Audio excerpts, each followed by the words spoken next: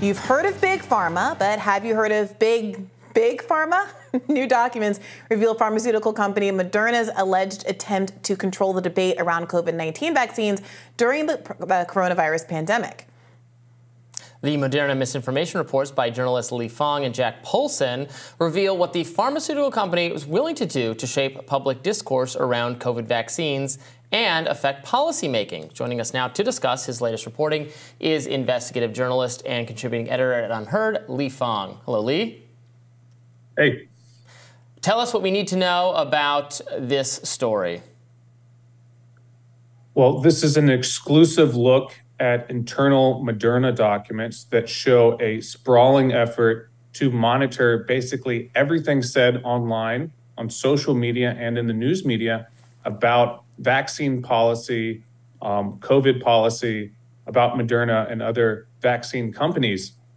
They employ a artificial intelligence firm that is continuously monitoring and sentiment monitoring millions of different discussions and tweets and posts and Facebook posts all around the world discussing this topic. And what's particularly interesting, I think, about this story is that Moderna is working with NGOs, including Public Good Projects, this anti-misinformation NGO, to classify and push back against alleged vaccine misinformation.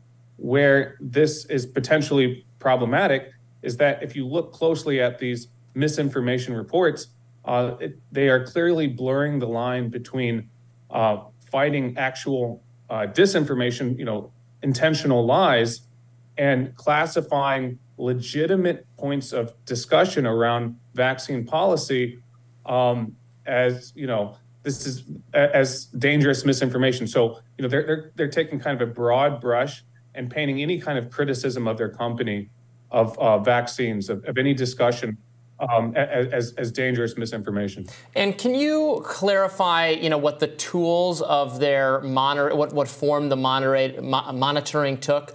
So obviously, they're a large company. There's nothing to, stop them, I guess, from, searching for what the trending topics are and what the discussion is like on social media. To what extent did it go beyond that? Well, look, we know from a separate batch of documents, the Twitter files that I reported earlier this year, that the same partners that are working with Moderna, PGP and some of these other NGOs, had a direct line to Twitter's executives, and they also worked with Google and Facebook to shape content moderation policies. They were actually sending entire Excel documents with tweets that they wanted censored. Some of these tweets were, genuine misinformation, claiming that the vaccines would implant a microchip into patients. That's obviously not true. But many of the tweets were genuine points of disagreement around coercive vaccine policy. There's a discussion around vaccine passports. That's something that both public health and civil liberties experts have pushed back upon. That was classified as misinformation by these Moderna-funded partners. And these NGOs were pressuring the social media companies to change their content moderation policies, to delete and to de-amplify some of these tweets that were critical of coercive vaccine policies.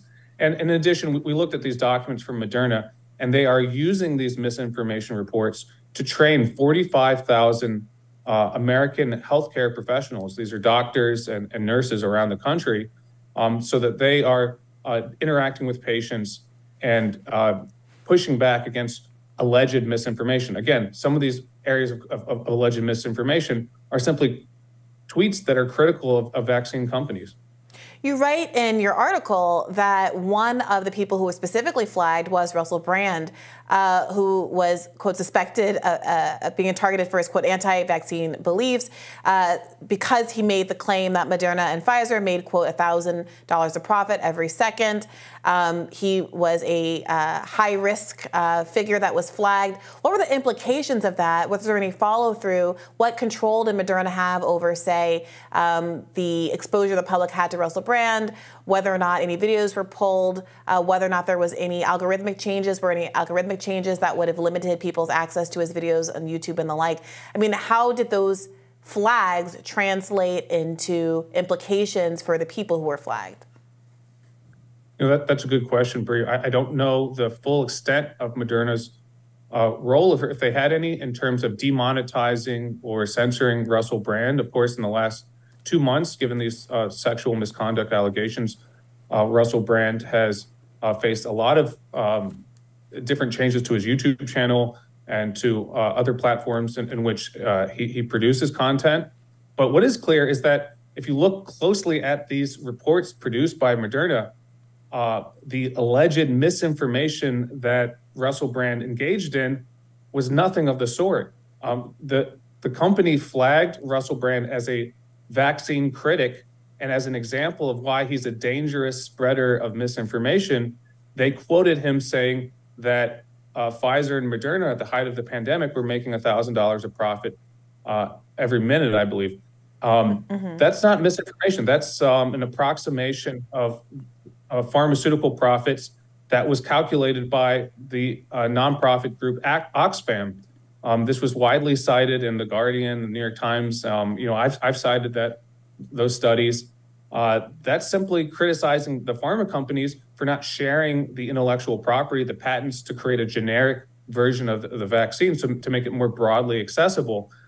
This was criticizing big pharma for hoarding the vaccine technology and taking advantage of this pandemic to produce billions of dollars of profit. That's not misinformation. That's actually the truth. Yeah, time and time again, it seems like Moderna and aspects of our national public health policy in government were interested in policing not actual literal misinformation, but merely disagreement about what the policies around vaccines should be and who should be profiting from them. No, that's right. I mean, you look at many of these Moderna misinformation reports, they're flagging people who are simply critical of vaccine mandates. I mean, this is a very controversial policy. We look kind of retrospectively, these mandates were not successful in increasing vaccination rates. They got tens of thousands of Americans fired or pushed out of their jobs. These were controversial policies that were eventually overturned by the Supreme Court. This is not an area of misinformation that needed to be censored. This was a legitimate area of public debate around a very controversial and novel application of public policy that benefited just a small number of corporations, basically the government forcing you to buy a certain product and to use it in your body. I mean, this is a bodily autonomy issue, a public health area that deserved actually much more scrutiny, not less. And just to give you kind of a backdrop for these issues, unlike Pfizer, Moderna was a startup with no approved products before the pandemic. Their vaccine catapulted them into an international behemoth. Their valuation in 2021 zoomed up to over $100 billion. The pandemic minted 5 new billionaires at Moderna alone. So now with this year, as the pandemic is now in the rearview mirror, there are less people taking the vaccine. It really seems that this misinformation fighting effort is an effort to use the kind of crisis we've had around public, misinformation and these debates around speech to corral people and to push them into taking a product that's necessary for their profits. This is really kind of a dangerous blurring of lines between public health communications and corporate marketing. Lee, thank you so much for your reporting and for joining us today. Thank you.